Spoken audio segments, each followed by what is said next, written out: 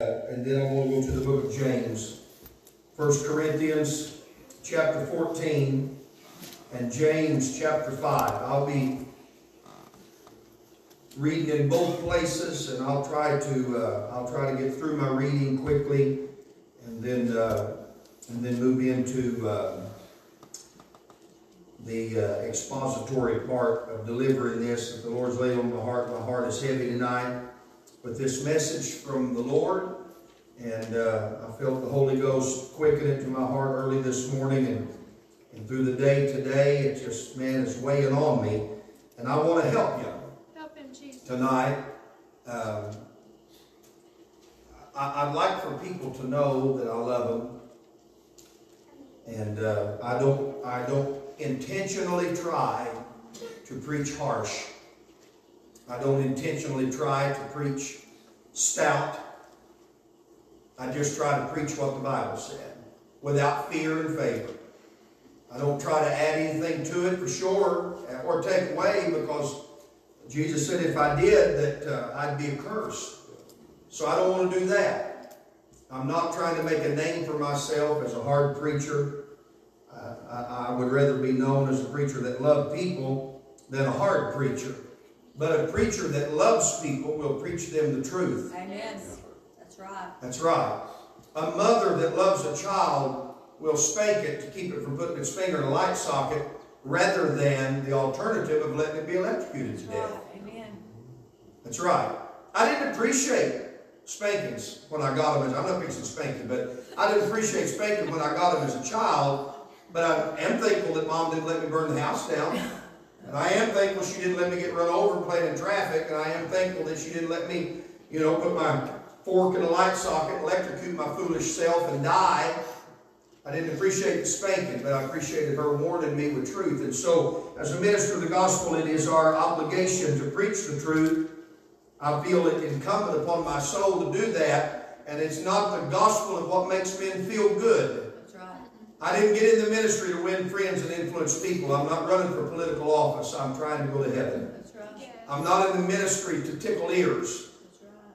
And oftentimes we would prefer the preacher that stands before us to tickle our ear as opposed to prick our heart. But I must deliver the Word of God in its entirety. And I feel a weighty burden tonight to preach to us. And I want to give you what I felt the Lord lay on my heart. And I feel like it applies to every one of us, including me. So as I preach tonight, I don't want you to feel like that I'm throwing anything off on you that I haven't taken my portion of it myself. I believe this applies to every one of us. I believe it applies to our church as a body. And I also believe it applies to our church as the corporate body of Christ across the world. This is a relevant message that we need in our hour. And so I want to try to deliver it to you tonight the best that I can. 1 Corinthians chapter number 14. And I want to begin reading in verse number 7. And the Bible said, "And even things without life giving sound, whether pipe or harp, except they give a distinction in the sounds, how shall it be known what is piped or harp? For if the trumpet shall give an uncertain sound, if the trumpet give an uncertain sound, who shall prepare himself to the battle? So likewise ye, except you utter by the tongue words easy to be understood, how shall it be known what is spoken?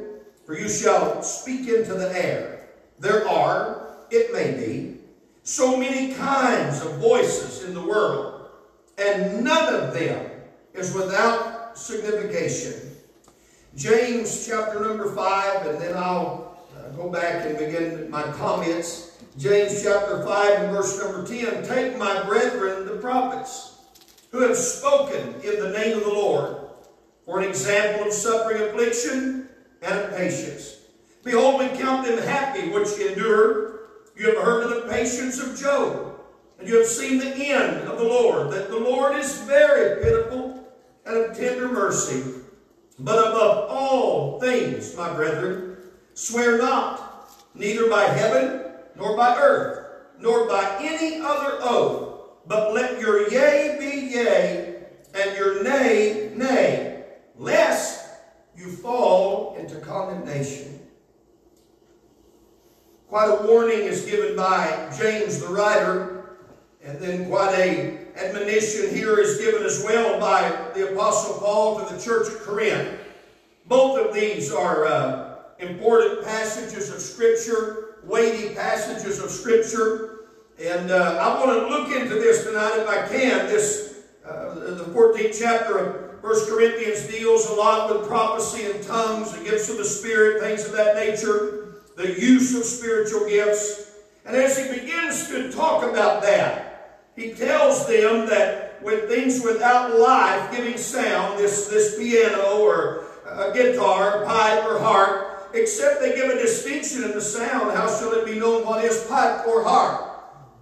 I mean, I'm not a great musician by any means, but I can tell the difference in striking a note on that piano and striking a note on the guitar. I can tell the difference in pounding a drum and jingling a tambourine. There is a distinction to the sound. If I can shut my eyes tonight, you can pick up a tambourine and I'll never confuse it with a guitar.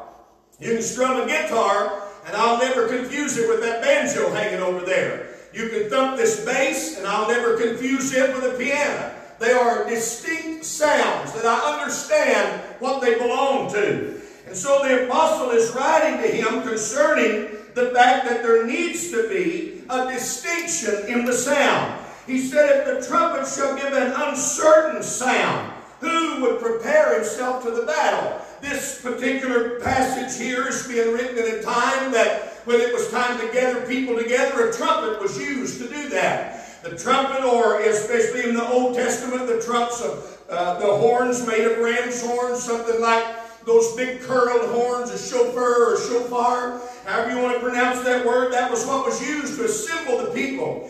There was a necessity of the sound, and there was a necessity of knowing what sound was being made on the instrument. And this allusion is given here, this analogy is made here. If the trumpet give an uncertain sound, who shall prepare himself to the battle?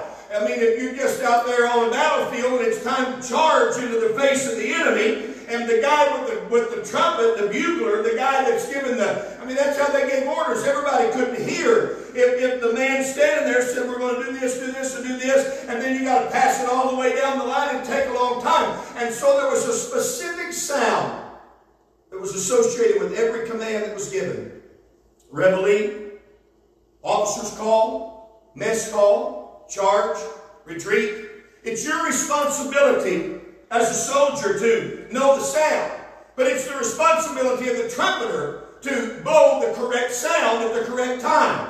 If it's time to advance and the trumpeter's playing taps over here on his horn, it's going to be a problem. If the trumpet's giving out an uncertain sound, who's going to prepare himself to the battle? So there's a responsibility tonight, not only on the trumpeter, but on those that hear the trumpet. He has the responsibility to blow it right. We have a responsibility to hear it right. There's a great responsibility on the last day, church.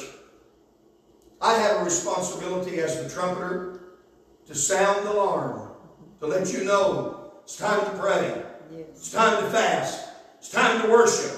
But you, as the hearer, you have a great responsibility to know the sound and to carry out the command that's being given from the trumpeter. Yes. So Paul is warning them here, and he said that we're living in a time, he said there are many. He even said it like this, there are so many kinds of voices.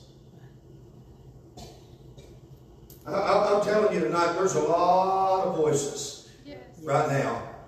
We no longer use a trumpet like we did then, like these people were accustomed to it, but the Scripture is still relevant today.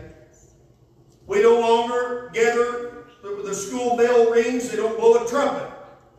Time to go to work, a whistle may blow, or maybe Brother Brad works in the school system, and so he knows it's lunchtime when a certain bell rings at a certain time.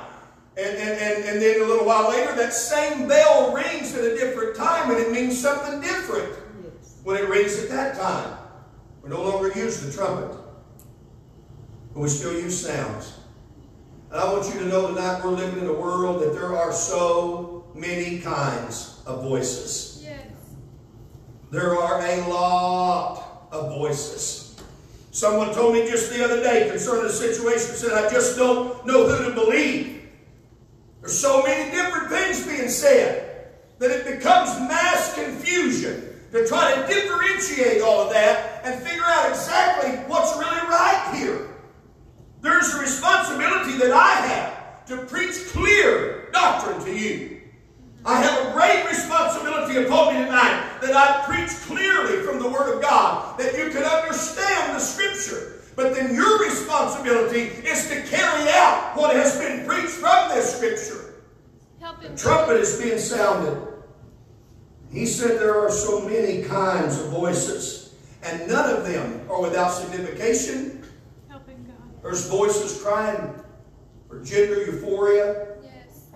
There's voices crying out for transformation of the sexes. There's voices crying out for our government to be rearranged. There's voices crying out for the Constitution, and there's voices crying out against the Constitution. There's voices crying out for people to come in through the border, and there's other voices crying out to seal up the border. There's voices crying out for the right, and there's voices crying out for the left. There's voices crying out in favor of abortion, and there's voices crying out against abortion. And when we bring it right on down to the church, there's every conceivable sound that's known to man being sounded across the airwaves of churches in the name of the Lord. I need to preach to you tonight. James, his warning, he tells them to be careful that your yea is yea, your nay is nay. He starts into that one particular passage there by saying, take my brethren, the prophets, who spoke in the name of the Lord. And I'm going to say something tonight, and if you need further clarification, you can come to me after church and I'll tell you exactly what I'm talking about. I'm not going to preach ambiguously. If a prophet prophesies and has to amend that prophecy later, it did not come from the Holy Ghost. That's right. Amen. Make no mistake. Amen. That's true. They may have our name. They may come among us.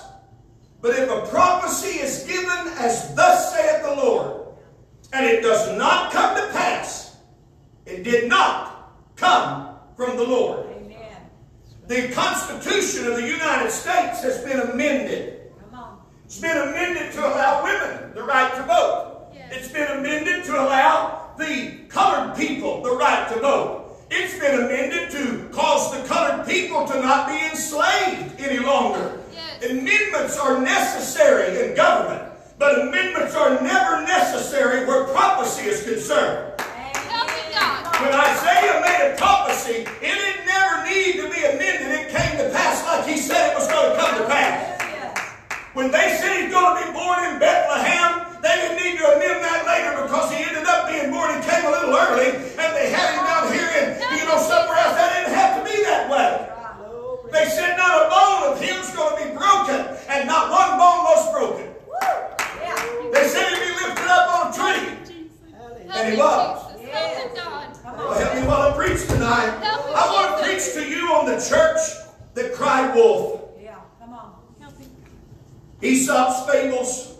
There's a story there that's familiar, I'm sure, to everyone here, about the little shepherd boy who repeatedly cried wolf. He went into the village there, and he said, there's a wolf attacking the sheep, but there wasn't one. And he did it again, and again, and again. And in the process of time, as the scripture would say, that young man came in to tell that there was a wolf. Nobody believed him because he'd been a hollering that for so long. Help him, Jesus. And it had been untrue. It had given uncertain sound. Yes. Somewhere in around 1830, John Hookham Freer rewrote that little story, and he added to the lore of the tale. And he said that when the shepherd boy cried wolf the last time, that not only did the wolf eat the sheep, but the wolf ate the little boy, and he had nobody to come and rescue him. Praise God. That story dates back to the mid-1400s. Way back. That's been a long time ago. It was printed in 1484, 1574 it was reprinted, 1687, 1692, 1830, 1867, 1912, 1964, 1965. Help him, Jesus. It's been printed in many, many languages across the globe about the little boy that cried wolf. Aristotle gave the parable of a sage who was asked, "What do men gain who lie?" And Aristotle's reply was, "They gain that no man will believe them." Yes. They cried wolf. They cried wolf. They cried wolf. Jesus, help That English diplomat, John Hookham Freer, rewrote that story.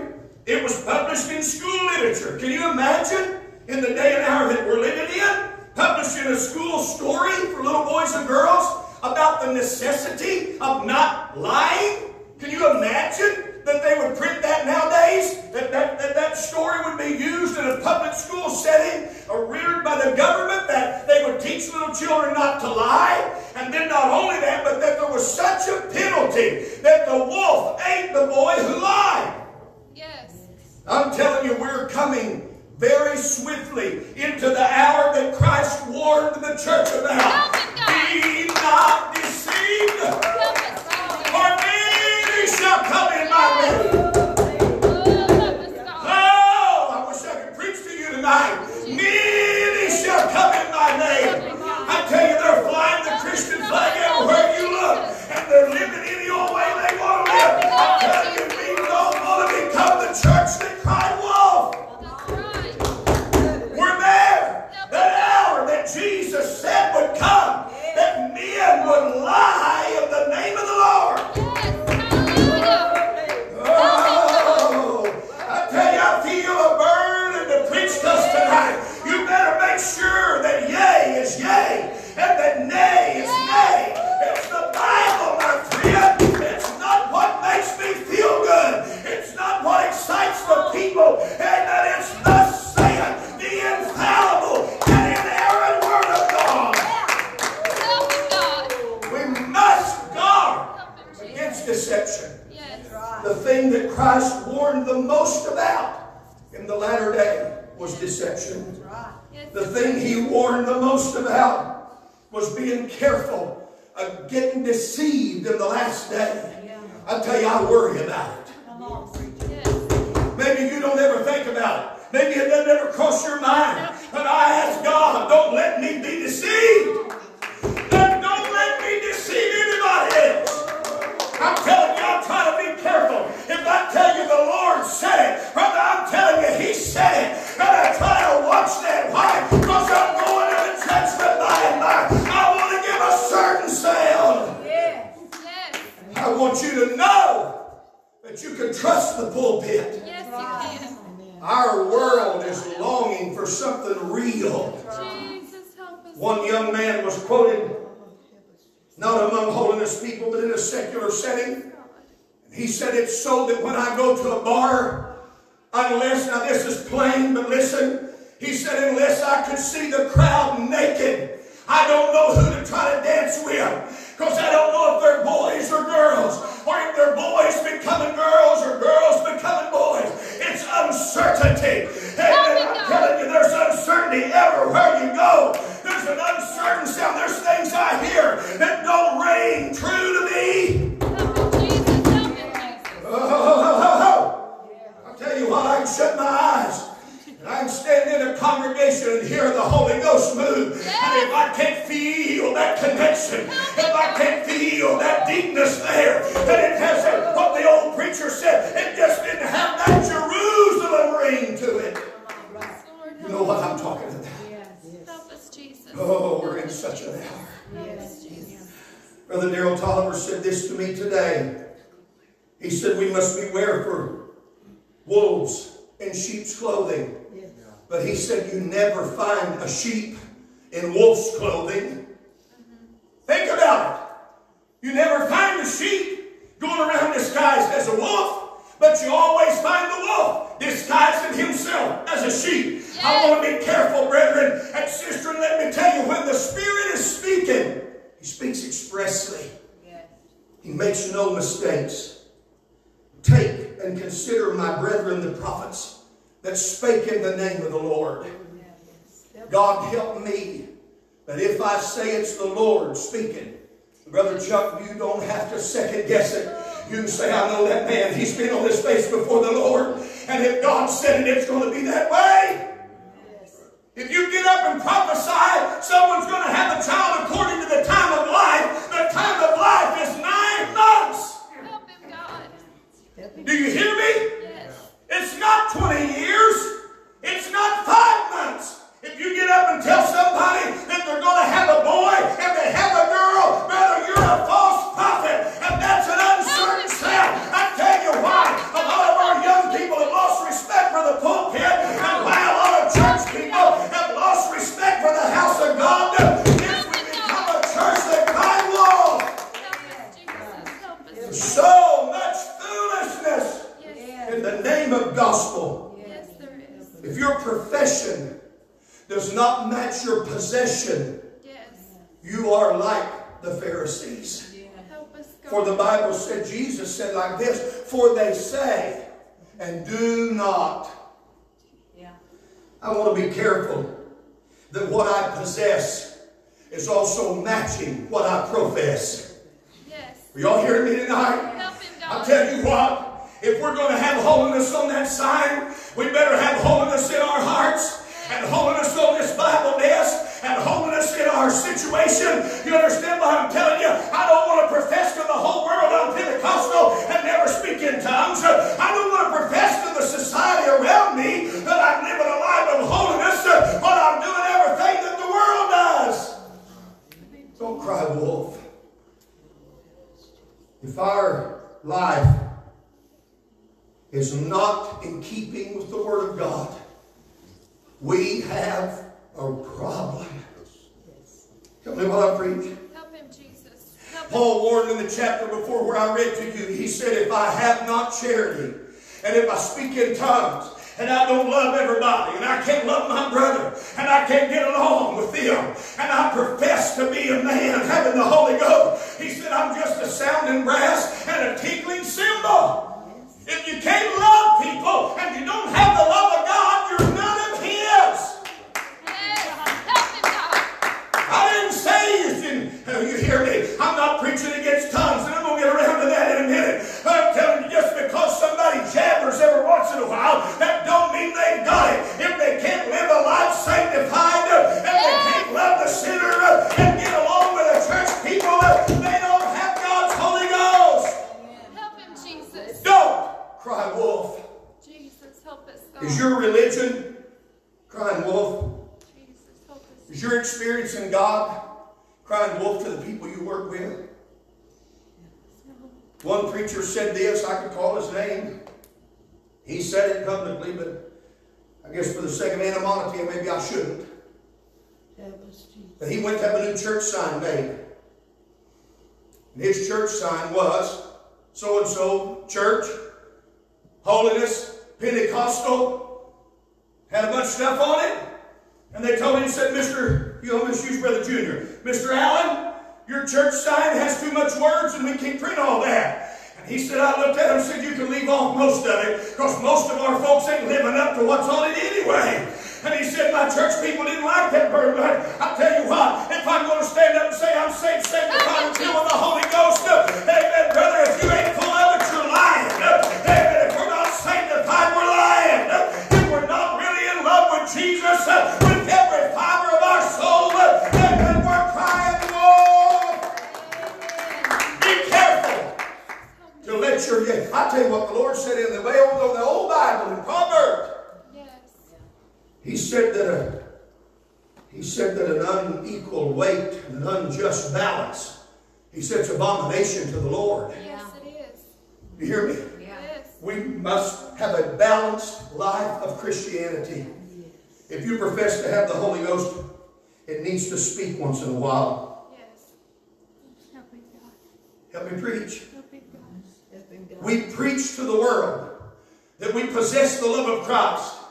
And then when sinners come in from without, we want to nitpick them to death and tell them everything they got to do. If you're going to be a part of us, you've got to do this and this and this and this, and then you can't do this and this and this. And because you did this while you was in sin, you can't do this inside the church. Help me, God. Are you crying wolf? Help us, Jesus. Are we preaching to the whole wide world that we love the sinner? And then we make the sinner feel so pitiful and uncomfortable when they come in among us, and we cry wolf to the point that the sinner don't believe us anymore. Jesus, help us, Lord, please. I want you to know tonight in no uncertain terms, I want to sound a clear, clarion call to you that old-time conversion in Jesus Christ, justification by faith, salvation by the blood, the washing of the blood over the soul of a man, this free him from the penalty of sin. But not only that, it'll make him stop the sinning business. Yes. I want you to understand, I'm not here to preach and cry wolf to you. I want you to know salvation's real. Yes. Have we got such a watered down version in the church world today that sinners come in seeking for freedom from sin, and there ain't enough of the power of God moving in us and even hardly shake the dust off the chains that's got them bound? Help us, Jesus. Are we professing to be holiness? I'll tell you what that means. If you're holiness, that means you believe in sanctification. That means you live different than the world. You talk different than the world. You act different than the world. We hold ourselves to a higher bar because we're holiness people. And we preach sanctification, and then somebody comes in from without, and they see us doing everything in the world that we preach against, and talking ways we shouldn't talk, and going where we shouldn't go, and they begin to believe salvation and sanctification is just nothing. Yes. It's crying wolf. Help us, God. Help us, Jesus. Oh, I need to preach to us tonight. Have we cried wolf about Holy Ghost baptism? Brother Ely said, they call me Holy Roller, that's all right. They call me a Holy Roller, that's all right. They call me Holy Roller, but that's all right. Just so you're living holy, that's all right. I tell you what, it's been a long time since you rolled the floor. Are you a Holy Roller? If it's been a long time since you danced in the Holy Ghost, and you go up and tell people we believe in it, but we don't practice it, and you go up and tell people I believe in speaking in tongues, and you ain't been in the Holy Ghost so long it scared you and us both to death if you did it, and have we become the church of the last day? That's just said, wolf. Help him, Jesus. Help him, Jesus. Somebody said, and I know these are old cliches, it's been around a long time, said they used to go to church, see the show, and now there ain't no show. I understand all that. And I heard somebody say the other day, well, we need to preach better than just preaching a bunch of cliches. Well, I'm going to tell you something tonight. Help him, God. 99% of the time, there ain't enough of a show to hardly catch the attention of anybody when you go to most holiness meetings. Help us, God. Somebody told me, I told Sister Jean before church just the last day or two, somebody said, that's a hard pill to swallow. I said, the doctors gave me some hard pills to swallow, but I swallowed them anyway because I knew if I didn't, I may die. Yes. Just because it's hard for you to swallow don't mean it ain't right. Amen. Yes, God. Hallelujah. Help him, Jesus. I tell you, I'm stirred in my spirit. If we've come to a place that our children and young families in the church can't really have confidence in prophecy anymore because there's been so many of them that have failed and failed and failed and been amended and been amended and been. If I come to you on your deathbed and I tell you God's going to heal you and raise you up and you die, I am a false prophet. Amen. Yes, God. That's right. Amen. You hear me? Amen. If I tell you God's going to raise you up, He's going to do it. And if He don't do it, He didn't speak through me. Come on. Help him, God. Help him, Jesus. Help him, Jesus. You know why? People say, well, I wonder why all young people don't want to be a part of holiness anymore. They just all want to do this, they all want to do that. Nobody has any respect for the ministry. I'll tell you why. Because they have seen so many people crying wolf. Yes, that's right. Yeah.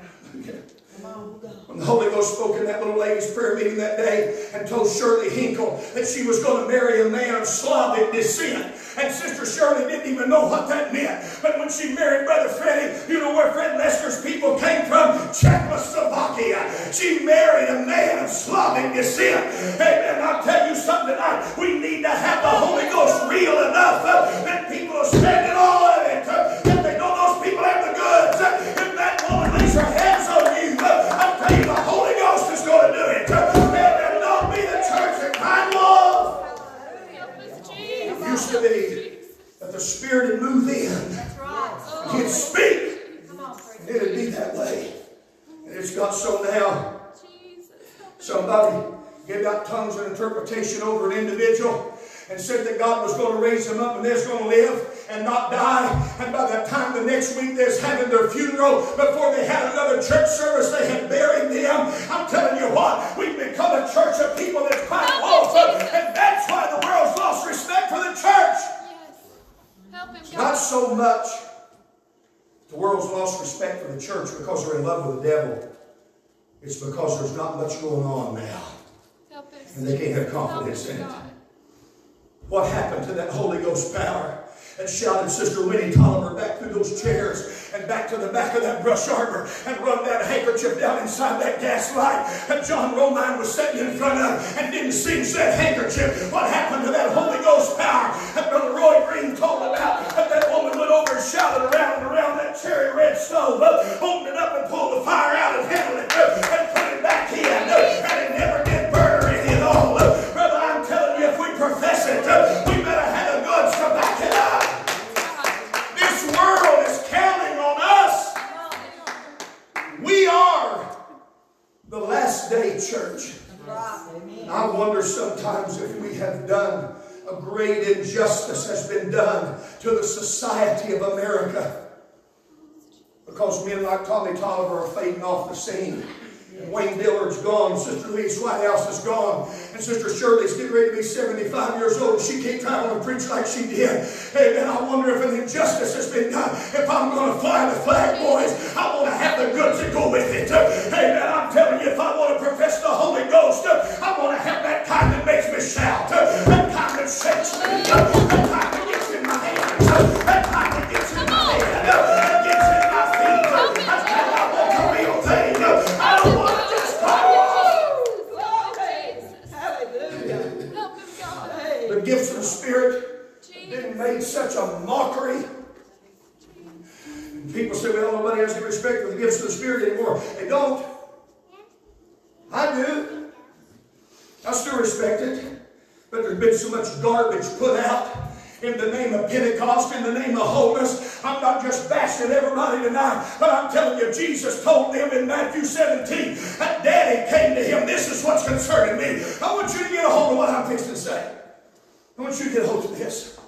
There was a daddy that came to Jesus, and he said, if he fell down, he said, I want you to have mercy on my boy. He's vexed. He's vexed. Something's got hold on him. It cast him in the fire, he said. And he said, we brought him to your disciples. Yes. They could not cure him. Oh, yeah. God. You listen to me now. They could not cure him.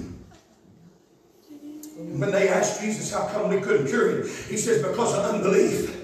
Yes. Man, you can draw upon me if you want to, but I'm going to stand flat-footed and I will not apologize. I don't have to apologize for it. Jesus said unbelief stopped it. And I want you to hear this preacher tonight. Unbelief stopped it then, and unbelief will stop it now. I'll tell you why a lot of people don't get healed. Why the demoniac can go to church and stay bound. Why the sinner comes and leaves the same. It's because of unbelief. It's because of lack of faith. And then Jesus said, oh, you fruitless people, how long shall I suffer you? Amen. I'm telling you, he had it, brother. What's worrying me is there's people laying at our doorstep vexed. Yes. We don't often have enough of the power of God to get them help.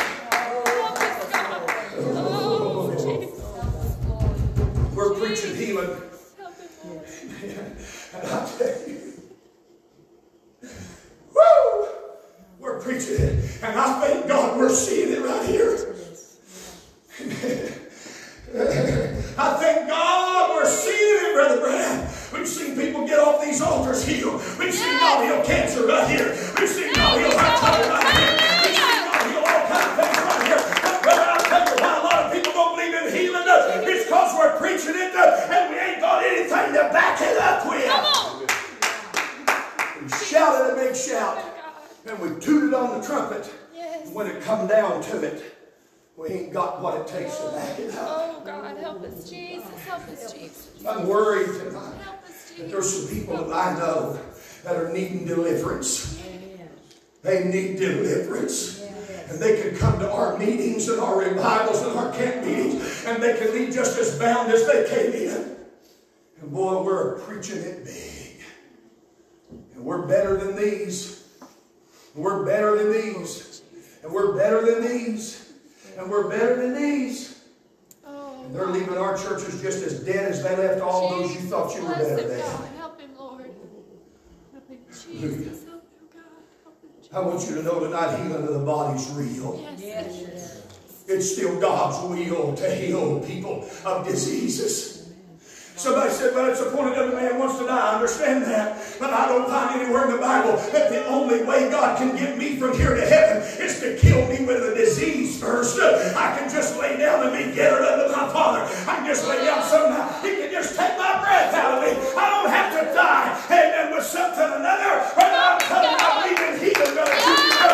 And it stirs me up when somebody says it ain't real. And God ain't doing it anymore. I come to tell you about healing is real. And demonic deliverance is real. And salvation is real. And sanctification is real. Hallelujah. And just let me, while I'm plowing this road, let me tell you, the Holy Ghost still talks in tongues. If you talked in tongues to get it, you'll have to talk in tongues to keep it. That's right. And if you didn't talk in tongues, you didn't get it. Amen. I'm not asking your opinion. I'm not asking anybody. I'm not taking a poll on social media. I'm telling you, the word of the Lord told me. And when the Holy Ghost sat down on them, and they spake with other tongues. I still believe it's that way. I still believe there's hope for all nations. That song played this morning while Brother Anson put that slideshow up here. And I tell you, I want to tell this hope.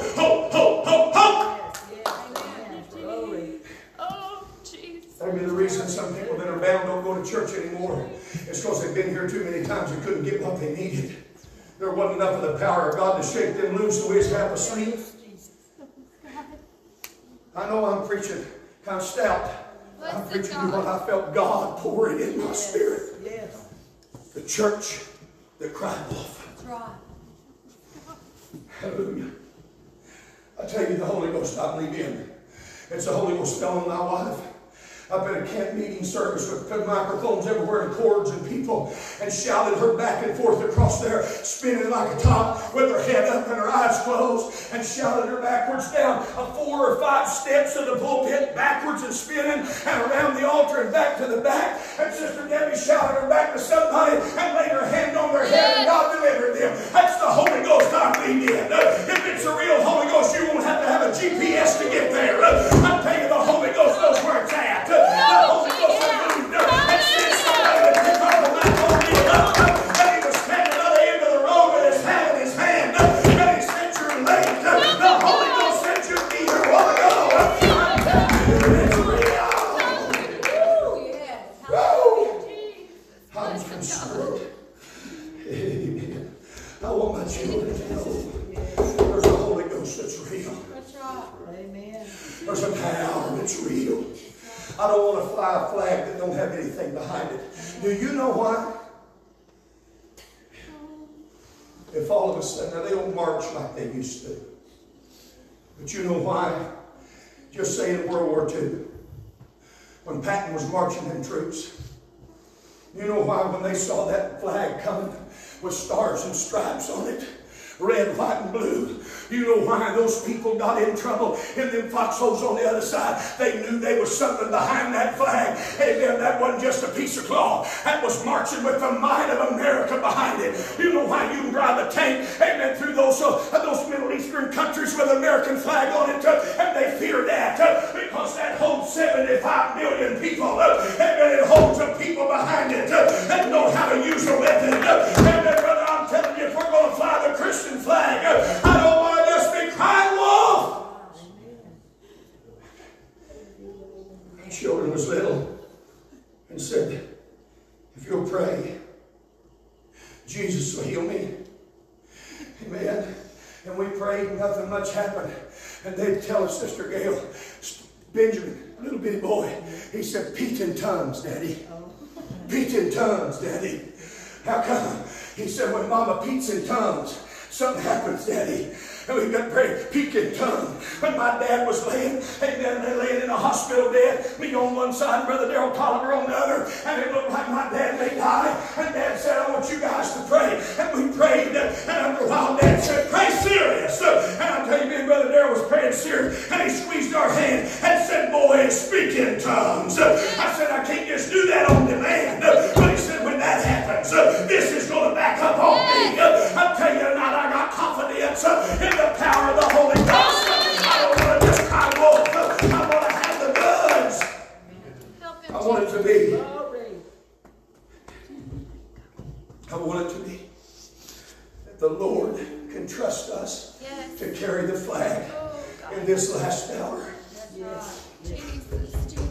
Somebody pulled into a holiness church that we heard about. They sung the songs, they testified, they had a big service. That man and woman left. The pastor followed them out and sat down and opened the sliding door and crawled up in the back of their minivan and said, could I help you with anything? And the Sister Jean, they said, we came to your church looking for Jesus. We need Jesus. And they said, you hadn't said anything about him. I hadn't heard a word about Jesus tonight. And he said, sure we have.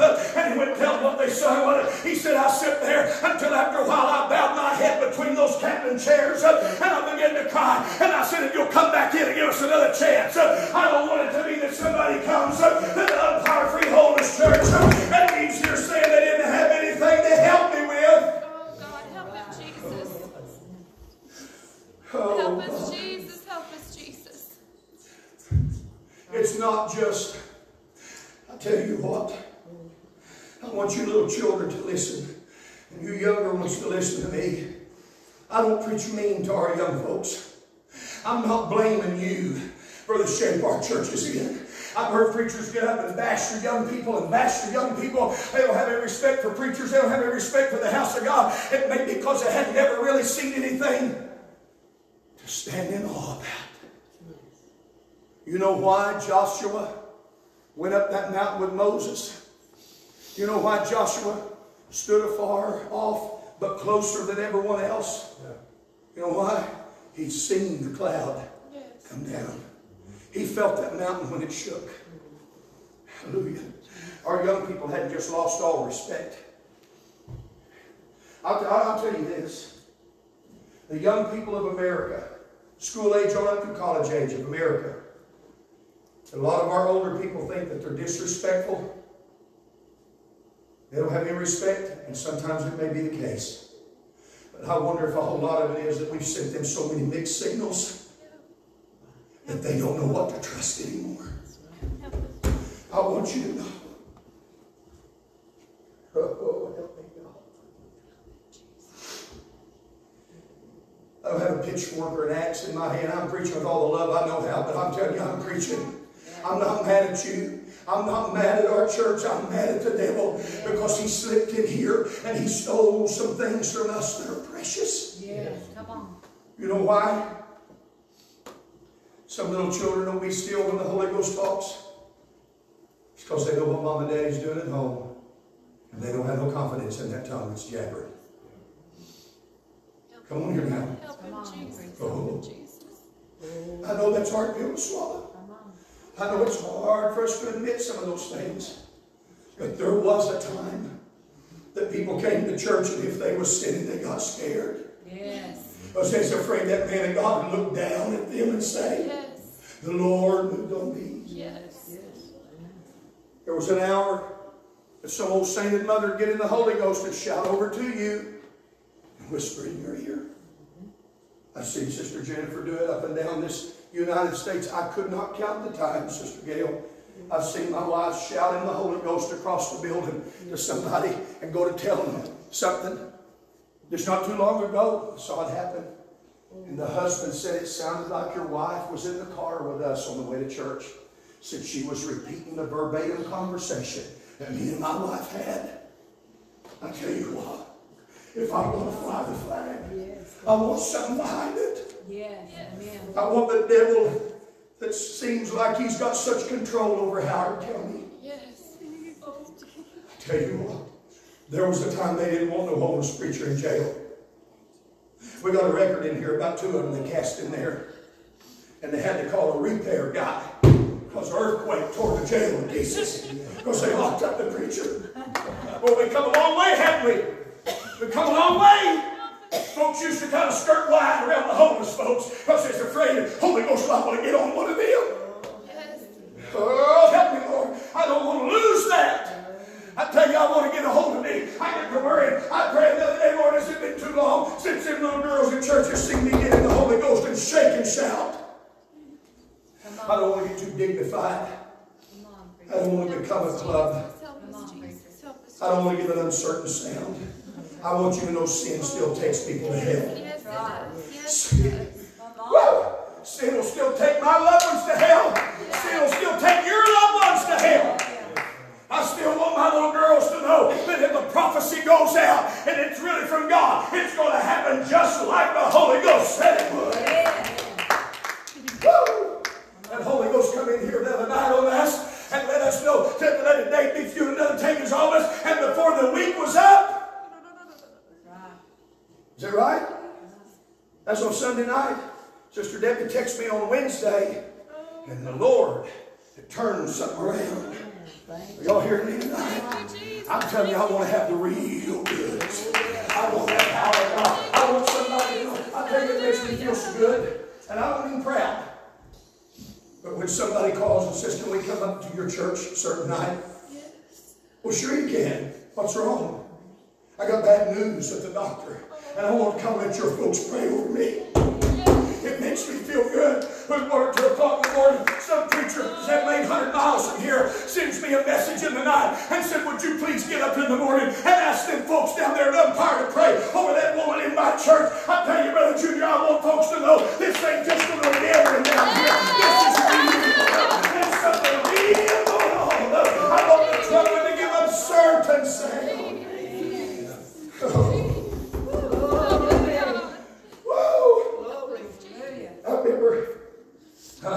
I need to quit. I don't even know how long I've preached, but I've preached longer than I usually do, and I'm sorry. But I don't plan on going to bed with this.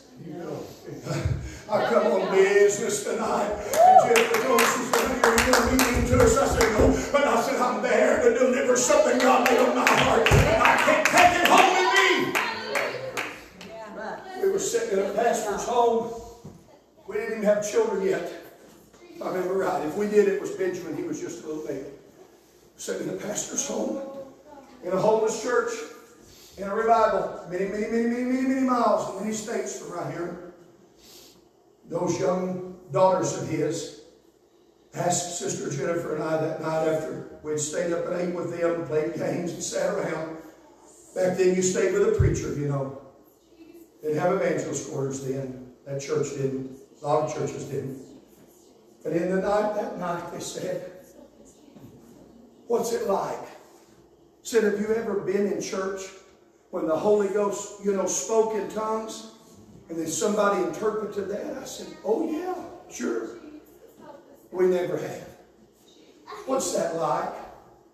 What is that? What is that? Now, some folks don't think it's necessary, but if God thought it enough, and when He said, "I gave these gifts to the church," I divided them out and I gave them to the church. We need it. Yes, we do. If months roll by and the Holy Ghost don't speak at Umpire Holiness Church, your preacher's on his face somewhere before God saying, "How come you don't love us and not talk to us anymore?"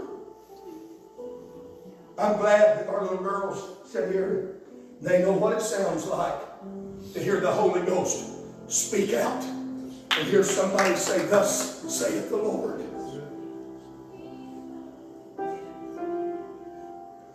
The church that cried wolf. If all we've ever become, listen close to me. I have toiled in this fellowship hall just like you have, fixing meals for outreach. I wish we did it every month. I wish we did it every Saturday. It is my heart. We just don't have the manpower to pull it off all the time. It's hard work.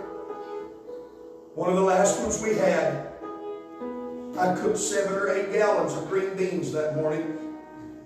Jennifer cooked for 19 and a half hours straight. sick as a dog. I drove her from house to house. She and I handed out meals and tracts. We'd get back in the car, Brother Brad, and drive out to people's driveway, and Jennifer would stop and throw up beside the road because she was so exhausted. I said, "You want to go home?" "No." "Let's go to the next house." And throw up again. She didn't have the virus. We wasn't spreading the virus around the community. She just wore out. It's hard work. I believe in it. But if all we have become is a people that gives out t-shirts and hot dogs, we're no better than the Catholics. Do you hear me? God did not call us to just clothe and feed. They that turned the world upside down. I'm not just taking those meals because I think everybody around here is hungry. I'm taking that because I want them to know there's a church that loves you. I want them to know if you need prayer, you can call us up and we'll go to praying. Yes.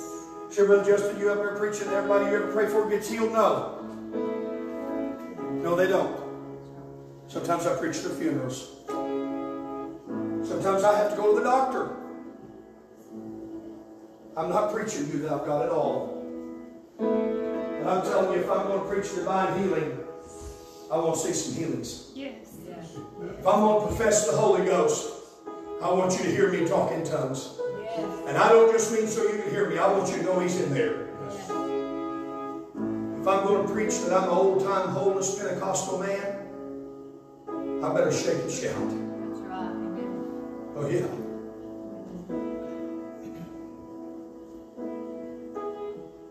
I'm listening for Him. Just give me a minute. I don't want to leave anything out. I don't want to add anything to this. I'm just trying to preach through here. I want to make sure I'm through before I call you in to pray.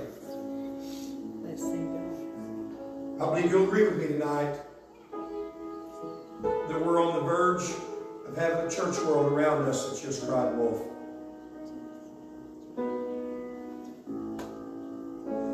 But you hear me tonight, young and old. I'm not crying wolf. Jesus is coming. He may not come in my lifetime. He's coming. He's coming. He's coming.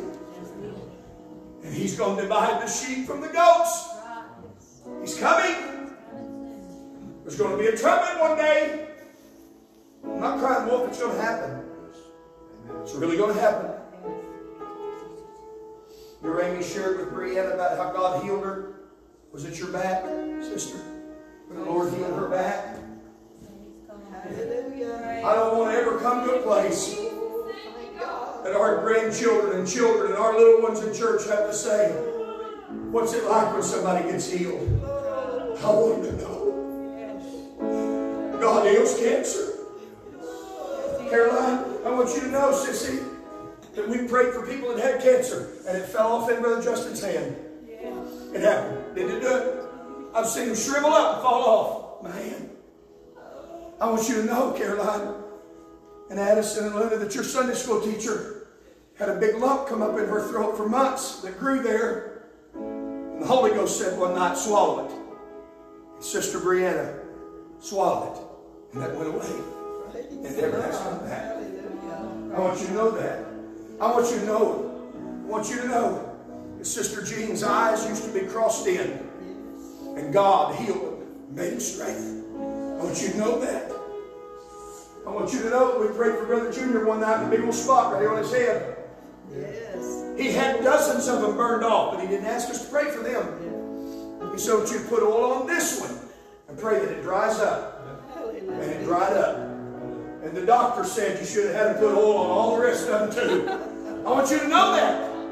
I want you to know there's something real in here. I want you to know it's really real.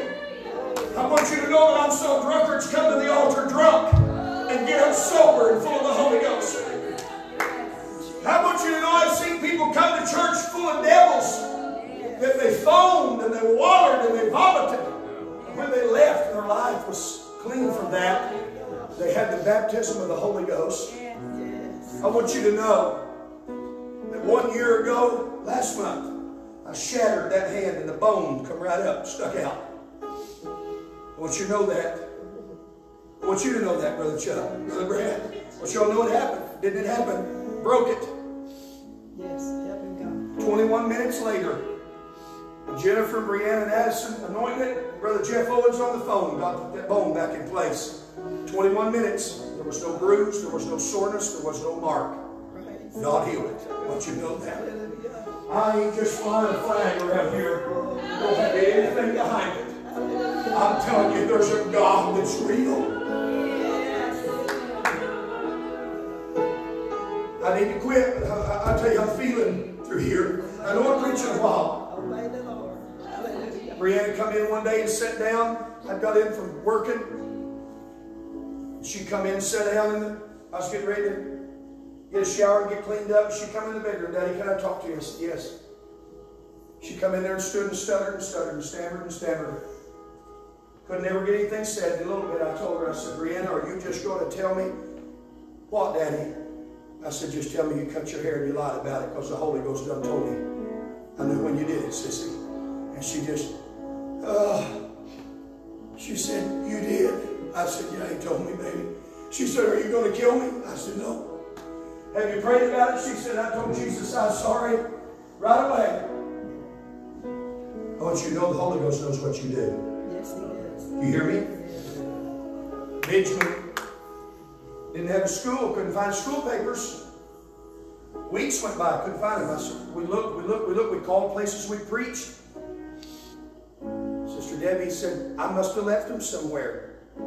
He just out playing, having a big time, no school. We're trying to get some more paces. I was praying one day and the Holy Ghost showed me a vision of a trash barrel. I saw those paces go in it, and I saw a match go in it, and I saw a sack of trash go on top of it, and the vision lifted. I called him in there, pretty good sized fella then, pretty good sized boy. Hey, where's your school papers? I don't know, he said like that. I don't know. I must have left them somewhere. I said, son, the Holy Ghost showed me, and I watched all those paces go in the barrel, and a match, and then a bag of trash. And he said, Daddy, give me all I need to pray. I want you to know the Holy Ghost knows what you're doing. I don't want you to get comfortable sitting and feel like, yes, I made it in service, Brother Justin, never smell this and out. I want you to know the Holy Ghost will tell on you. Live right. Because the Holy Ghost knows what we're doing. I don't want us to lose our respect for the Word of God. I don't want us to lose our respect for the man of God. I don't want us to lose our respect for the house of God. And I don't want us to lose our respect for the Spirit of God. Because the preacher cried wolf. I want you to know you can trust Him. It's real. Yes. Let's stand tonight. I want to give a certain sound. I want you to know that it's a certain sound. Yes. It bothers me when I hear people said, this is going to be, and this is going to be, and then it don't ever happen. It bothers me. It bothers me when I hear preachers have to go back and amend things that they claim God told them.